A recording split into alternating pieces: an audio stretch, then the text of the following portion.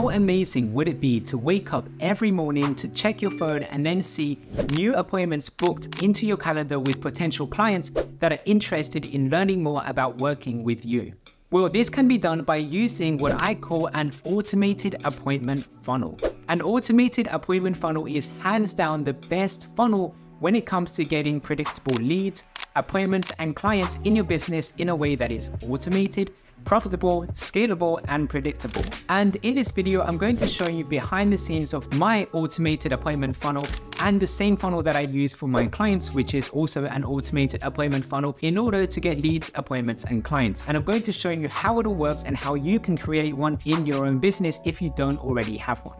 And even if you do already have a funnel designed to get appointments, if you're not really getting any great results, I'm going to share with you some tips that you can implement to help you improve the results from your existing appointment funnel. So the first step to creating a high converting automated appointment funnel is to sign up for funnel building software. So funnel building software is different to what you would use for your website. A website is really a place where people can learn more about you and your services, and it's designed to build up trust. But a funnel is a specifically engineered series of landing pages that are designed to take people from a stranger into a lead, into an appointment, and then into a client. So there's a big difference. A website usually has lots of different links and a navigation menu and lots of different pages, and a funnel is usually a lot more simplified. It really doesn't have any distractions. It doesn't really have a navigation menu or anything like that. Again, it's just a series of landing pages designed to get people from point A to point B. So from point A, where they have never heard about you, to point B, where they're actually a client and they're excited to work with you. So there are hundreds of different funnel building tools that you can use these days to build your funnel. And I don't really mind too much which one you use, as long as you're happy with it and it does the job. There are tools like ClickFunnels, Lead Pages, HighLevel, HubSpot, and hundreds of other tools that you could use to start building these different landing pages and start connecting everything together. However, if you want to use the tool that I generally recommend, is the tool that I use in my own business, and it's also the tool that probably about 80% of my clients use, then that tool is Kartra. And the reason we all use Kartra is because it is an all-in-one funnel building tool. So what this means is that it does your landing pages, it does your video hosting, it can send out your automated emails, you can take payments online from people, you can do monthly payments and subscription payments if you wanted to. It handles your online course, your membership area, and a whole host of other features that, I couldn't cover everything that it can do in this one short video. But it can do a lot of things, and it does a lot of things all from one piece of software. So what this means is that you save money because you don't have to buy all these different tools and then link them together. And it also makes your life easier because you can pretty much run or manage your whole business from one piece of software. Now, this video isn't sponsored by Kartra or anything like that. It's just the tool that I use, and it's the tool that most of my clients use. I've been using it for probably about at least 5 years now, I'd say, probably a bit more. And it's a tool that has definitely helped me grow my business over the years, so I do highly recommend it. And recently, they've also given me a discount that I can give to people. So just click the link in the description of this video if you'd like to check them out and sign up for that free trial. So once you sign up for your funnel building software, you can now start building the different landing pages of your funnel. So the first landing page that you're going to need is called the opt-in page. So the opt-in page is the page where people enter their name and email in order to opt in and get access to your lead magnet, which in this case, for the automated appointment funnel, we are going to be using a video sales letter as the lead magnet. Now, I have a whole nother video on my YouTube channel which goes through in more detail how to create a high converting opt-in page, but really just to kind of summarize the main points in this video, the main thing you want to do is you want to make sure that in your opt-in page you make a big promise, and it has to be a big specific promise that explains to people how you can solve a big painful problem that they have in their life or in their business. And then you say to people, if they want to learn more about solving this problem, to just enter their name and email, and then you will send them a copy of a video that goes through in more detail how they can solve this problem. For example, in my business, I help people get high quality leads and appointments. And then I have a form where they can enter their name and email to sign up and get access to that video. And I'll explain later on at the end of this video why this opt-in page is so important and a crucial first step for the automated appointment funnel, because sometimes I've seen some people try to skip this step and just jump straight to the next step, which is the video page. But trust me, you're not going to get the best results when you do that. And I've tested both methods. I've tested just sending people to the opt-in page and sending people to the video page, and you definitely get better long-term results when it comes to sending people to the opt-in page. But anyway, I'll talk more about that at the end of this video. Now, the next part of the funnel is the video page. So after they enter their name and email in the opt-in page, you need to send them to the video page. Now, the video page is where you put a video sales letter. It's a video presentation that explains how you can help them. Now, you don't want to position this video presentation in a way where you're explaining specifically how your company can help them, at least not in the beginning of the video presentation. You really want to explain how they can solve a problem using the strategy that you recommend that they use. So it's really more about providing value to them and helping them understand what they maybe don't already know and helping them to solve that problem. And then towards the end of that video, after you've showed them how they can solve that problem, after you showed them maybe other alternative different solutions, then you can talk about your solution, why your solution is better than those alternative solutions, and explain a little bit more about what it would be like to work with you so that they can get better results versus maybe doing those other alternative solutions, or maybe just trying to do this all by themselves. Now, if you do this step right, the beautiful thing that will happen is instead of you getting appointments with people that you kind of have to speak to them on the phone and really convince them to work with you and they're very skeptical, what will happen instead is that you'll get appointments with people that are pretty much 80 or 90% already sold, and that's because they've watched the video sales letter that explains how you can help them, what makes you different, what is the value you provide, and then that means they're going to be excited and motivated to want to work with you. So it makes a big difference when you actually have appointments with people if you show them a video first that explains how you can actually help them. So after they watch the video, if they like what they hear in the video, you can then have a button below the video where they can schedule a call or apply to work with you by filling out an application form.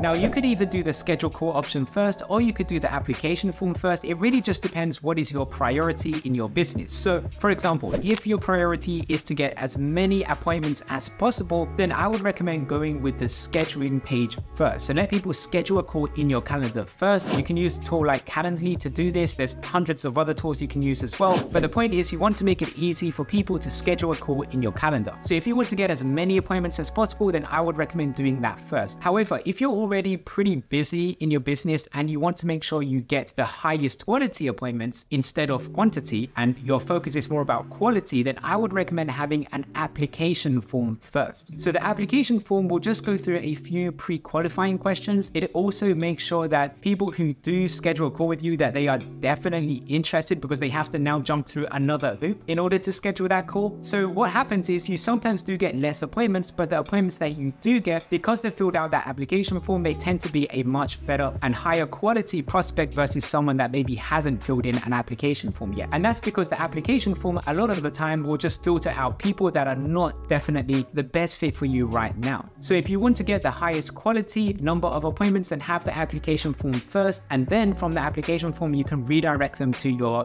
scheduling page where they can schedule a call in your calendar.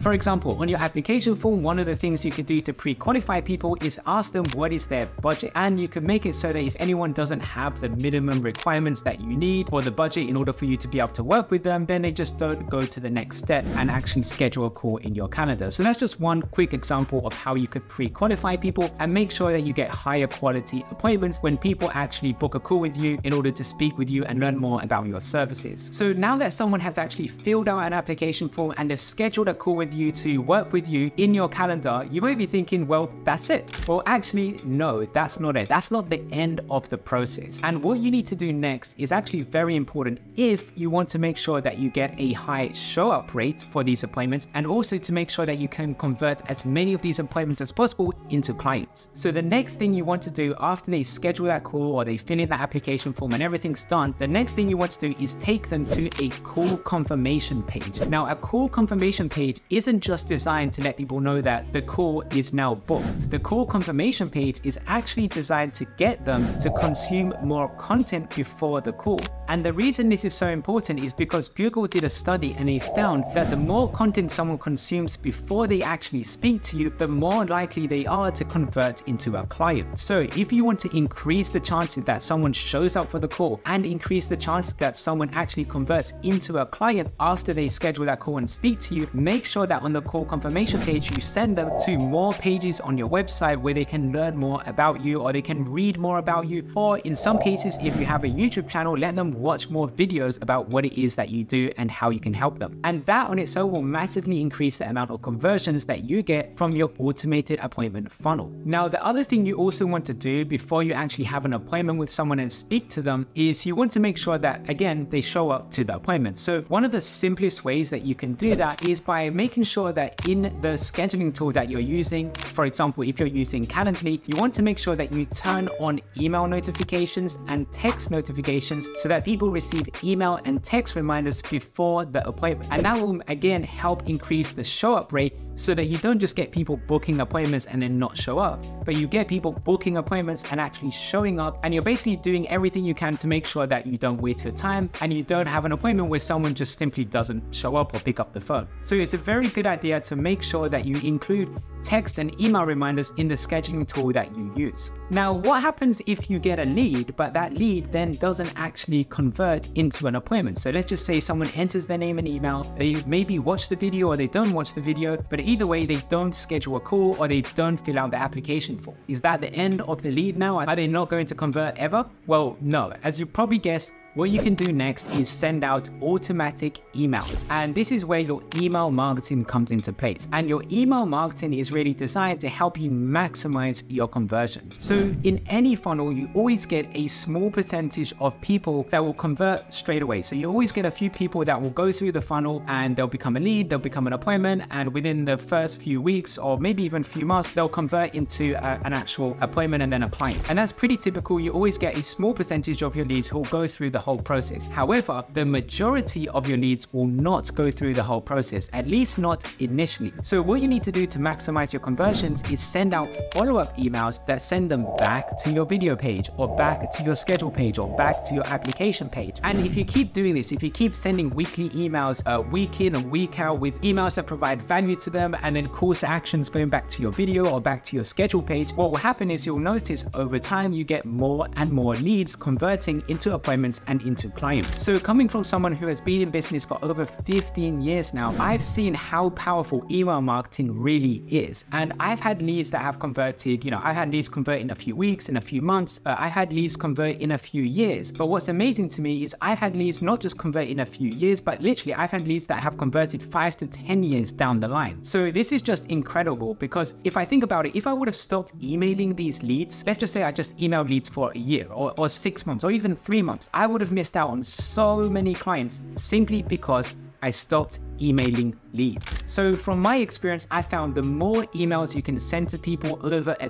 period of time, the more leads that you'll get that will convert into appointments and convert into clients. So now that you've got all the different pieces set up, you've got all the different landing pages, the forms, the video, the follow-up emails, and all the different automations behind the scenes ready to go, what do you need to do next? Well, people are not just going to randomly stumble upon your funnel and go into it. You need to be proactive and actually send people to the funnel. And that's because the more people that go into the funnel, the more clients that you'll get out of the funnel. So you need a way to proactively always be sending people into the funnel. So how can you do that? Well, that's where you use different marketing and lead generation strategies to consistently get people to go into the funnel. So there's lots of ways you can do this, but I recommend using the Pareto principle when it comes to advertising and marketing your sales funnel. So when it comes to using the Pareto principle, what that basically means is that 20% of your work will give you 80% of your results. So what you want to do is you want to avoid doing 80% of the busy work that everyone else is doing that really only contributes to 20% of the results. And instead, you want to just do the 20% of work that contributes to 80% of your results. So over the years, I've seen so many people spend so much time just focusing on creating a logo or a really nice looking website, or maybe they're posting on social media every day, or maybe they're interacting with other people on social media, or maybe they're in different business community groups. There's a lot of online groups and communities right now where you can talk and share what you're doing and things like that. And the reality is, unfortunately, all of that stuff a lot of the time is just busy work. And sure, you might get the odd client here and there from doing all that kind of stuff, but it's not really going to contribute to the 80% of your results. The 80% of your results only comes from 20% of the work, and it's the work where you focus on the right things and the right areas of your business, and you sort of do the right things and the right strategies to get the maximum results. So if you're wondering what are those strategies, what is it that you need to do the 20% of work to get the 80% of results, then I recommend signing up for my free masterclass training. I'll leave a link in the description. And when you sign up, pay close attention to step 4 of that free training, because in step 4, I go through in more detail what is the busy work that everyone else is doing when it comes to marketing, their sales funnel and their business, and what is the actual work that gets results. So what is the 20% of work you need to do to get you 80% of the results? And I go through what that is in step 4 of that video. Now, of course, you can watch all the steps in order and that will probably make more sense. But when you get to step 4, pay close attention to what those are so that you can learn more about how you can implement the Pareto principle in your business and get the best results. So that's it for this video. Thanks for watching, and I'll see you on the other side.